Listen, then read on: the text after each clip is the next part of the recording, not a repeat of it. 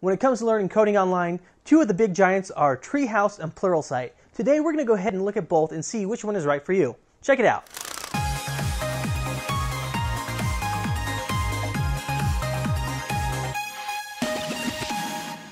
So here on Treehouse, you can see at the home page, it's a very simplistic design. They give you a call out here, 14 days free, $25 a month. If we take a look though, it tells you about their process, learn, practice, earn badges. Very neat, kind of cutesy design, and it's geared more towards beginners and intermediate developers.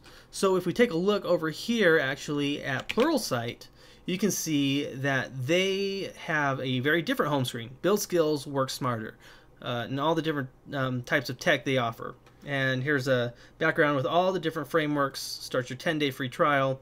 Here's the skills they offer, intelligent skill development. So by looking at this, it's very clear that this is for a intermediate to advanced learner, someone that's probably already in a job. So that's right off the bat. You can learn more about that. If we take a look at Treehouse, if we can go back here, let's see if I can pull it up. Well, it doesn't show here because it logged me in, but Treehouse is $25 a month. That's it. Flat rate, there you go, and you can get the classes. Now with Pluralsight, what it is actually $29 a month. So only $4 more, not too much more, or you can do it annually and save 15% for $300 or $299 to be specific. So there's a difference in price there. But the difference is probably the libraries are a lot bigger. But let's go ahead and talk about courses now. So in Treehouse, if we go to the home screen after you've logged in, you can see that they have points, and it shows you it's color coded, and will show you the different types of learning that you've done. So that's what these colors stand for. We're not going to go over that, but let's see what we have here in the library. You can see there's a tech degree. That's to learn like web development. It's something that I'm not going to go over this course, but you can definitely do so. It's kind of like a path to learn. Here are a bunch of courses that you can do. Laid out pretty basic. Shows you HTML, a thumbnail. That's it. For me, I don't think that's descriptive enough. But if you go here, you can see that you have workshops and stuff. I don't know about this layout. I don't know if I love it, but they have tracks, which will be paths, and a lot of learning, online learning courses have this now. Tracks will just show you all the different things you can learn: Java development, full stack development. I do like this, and if you look into it deeper, it's going to pull something up here, and it'll show you what you're going to learn, beginning, and the course progression. Very nicely laid out. So how does that compare to something like Pluralsight? Well, if we log in here, we'll get, this is the information that they give you.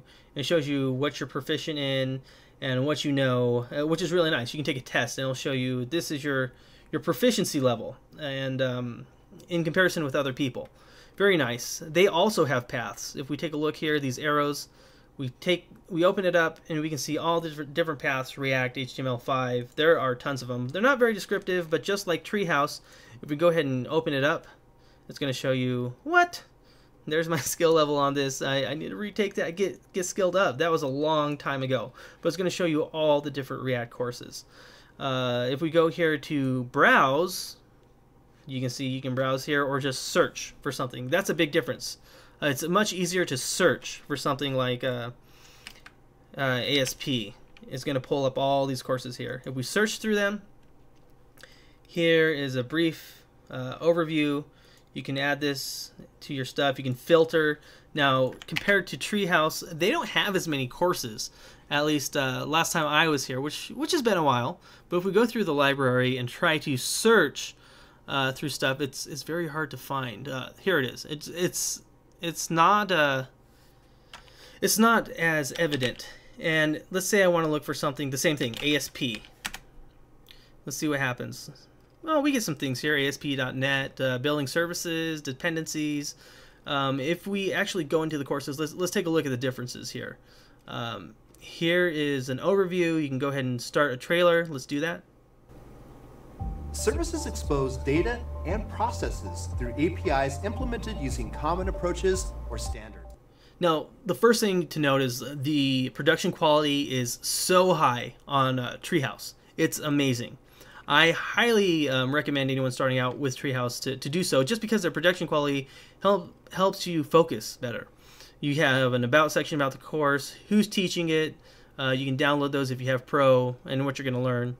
It's a very nice introduction, and there's some more steps and stuff here, but I don't think it has like a section to talk with individuals. But there is an option when you're in the actual course. You'll get an option to post in a forum, a Treehouse forum.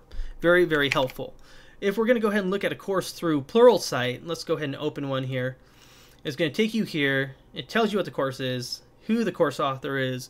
It's pretty good, actually. I like this, but I've seen it so much. The rating that users have given, intermediate, duration, excellent. And then if you go down here, you can even expand it to see more about what you're going to learn in each module. And then you have a description, exercise files, discussion recommended. As you can see, this popped up because I don't have access to that because I am not currently using this, but there's this discussion where you can see what other people have said about it. That's an awesome feature. Let's go ahead and see what the trailer looks like.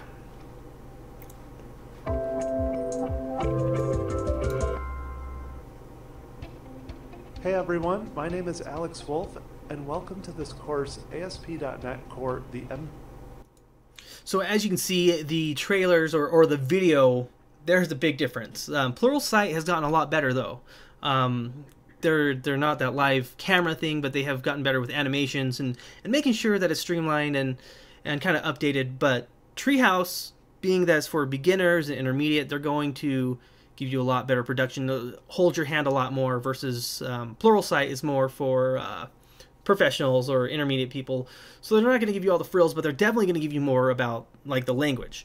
Now the difference between classes, Pluralsight has been around for a minute now, and they have a huge library, but sometimes the courses go out of date. With Treehouse, you're learning something new. They usually keep these courses up to date really well. Because they're dealing with people who are learning basic knowledge, basic like languages for the most part, or getting up to speed, and they can't have that, right? Treehouse is all about learning and getting into the industry and stuff.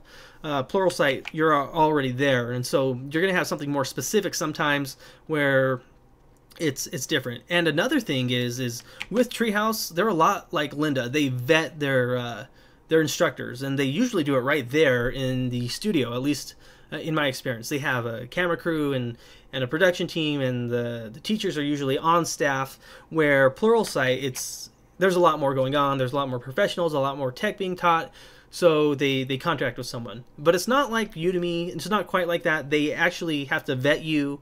Someone's going to talk with you, and you get an audition and give them an example of what type of work you're going to do, and then you're allowed to do that. And they still have some excuse me, let's get to a different page. They still have some help with production. They'll definitely help you out with some of the production there, and it's improved dramatically over the past couple of years. All right, let's go ahead and wrap this up.